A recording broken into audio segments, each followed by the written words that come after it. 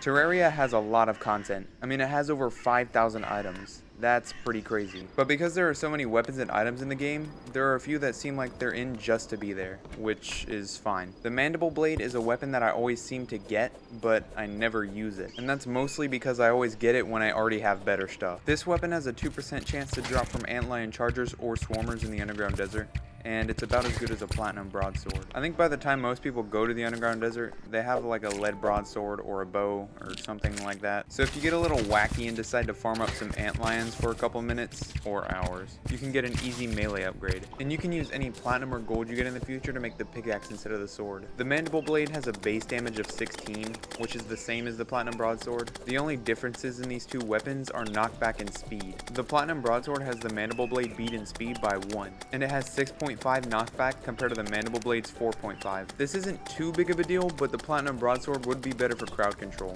Now, you may be thinking, well, the Ice Blade is better than both of them and it's easier to get, but we're not going to talk about that. But wait.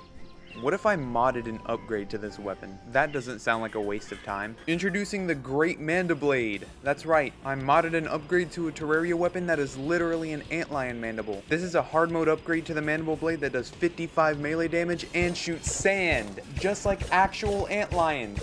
This is the single best thing I've ever made. I have no regrets.